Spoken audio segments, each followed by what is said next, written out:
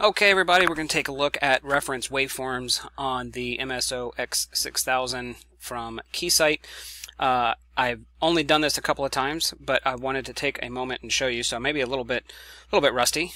Step one: let's take a signal. Here's just a rising edge on channel 1, and I want to remember that. And the purpose of a reference waveform is so that you can save it, recall it later on the screen, compare that to something else. So if you were having trouble with a circuit, say this rise time was too slow and you're trying to improve it, or if you're getting some ringing, you could go do another spin of your circuit board, change components, whatever you're going to do, come back, use the old reference, compare it to the live signal, and see if you have actually made any kind of improvement. So I'll turn on the reference waveform and click on display reference 1, and I'm going to save what I've got to reference 1. And once that reference is in there, we can move it up and down.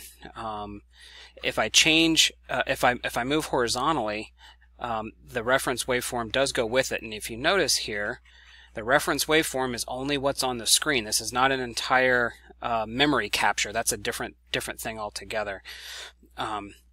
Anyway, so that can move around. So if your live signal ends up being in a different spot, you can move that around, and you can also scale the reference waveform independently.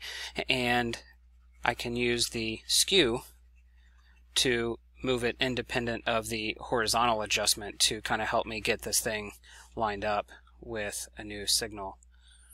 So saving it is quite easy. We'll just hit save and save. The format is reference. It's there because it's not the default, but I selected that before. So reference data. We're going to save it to our USB in the root directory right there. The file name is ref3. That sounds fantastic. So we'll press to save. File saved successfully. So when you turn off the scope and turn it back on, reference waveforms actually stick with it. Just for the sake of demonstration, I'm going to clear the reference waveform and then go back over to recall. Pretend I wanted to come back, say, a week later because I just got a new circuit board. Let's see if this thing is the same or different or whatever. We'll hit recall.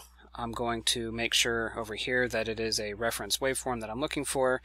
Right here, I'll pick which reference waveform it's going to go to, and let's pick a file, ref3. Press to recall. And there it is. Ta-da. Reference. And it is indeed the same. How exciting. So there is how the reference waveforms are implemented on the Keysight MSOX6000 series. I'm not sure if this is exactly the same or similar to the other scopes or how other manufacturers do it, but this is a really handy feature, and I think I will probably be using it a whole lot.